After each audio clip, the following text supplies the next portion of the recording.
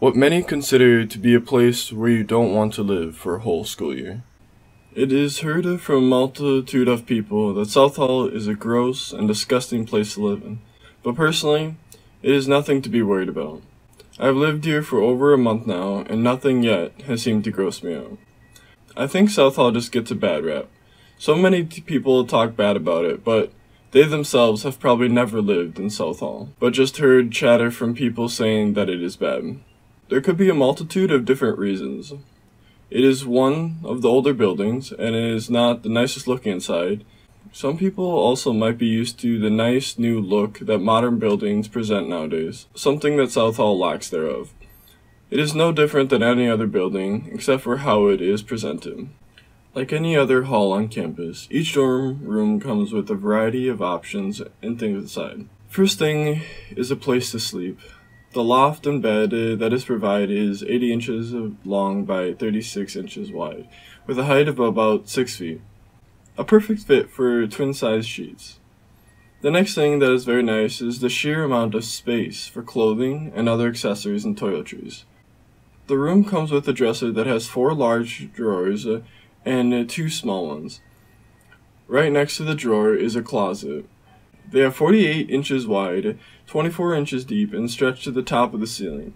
Inside the closet there is a pole hanger and a nice convenient shelf perched right above that. And to close it up, there is a stiff wooden curtain that unfolds with magnets on the end, allowing for a super nice clean look.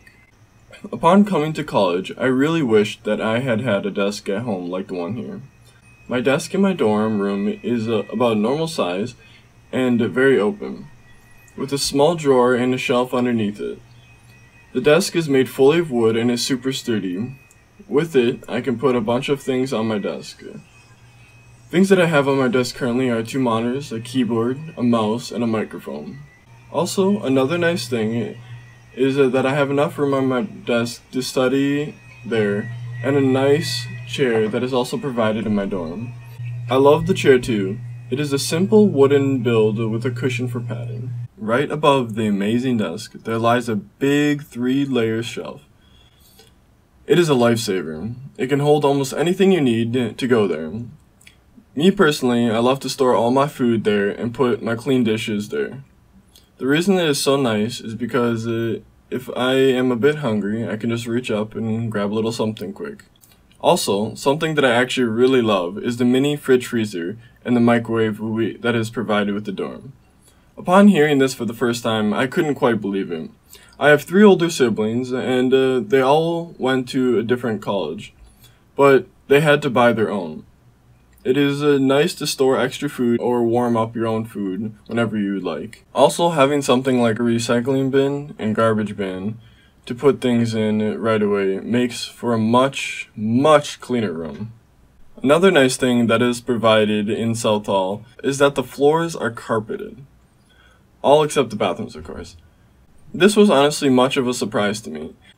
This would mean no cold feet on the linoleum during the winter months. Something that is neglected among most students is the basement downstairs.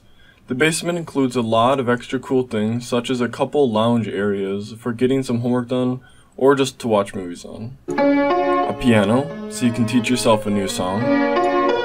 Vending machines, so you can get yourself a nice, well-deserved snack after long hours of working on homework. If you are a chef or are just looking to cook, then the downstairs is for you.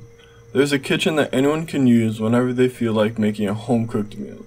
And yes, this means at 3 in the morning. This is also equipped with washers and dryers for all those dirty clothes that your mom isn't gonna wash for you. And a pool table if you just want to chill and have fun with friends. South Hall was built in the summer of 1967. And it was built originally just for women, but then changed in 1972. South Hall is being used for upperclassmen only. South Hall is a mix of both male and female, and both normal and alcohol-free floors.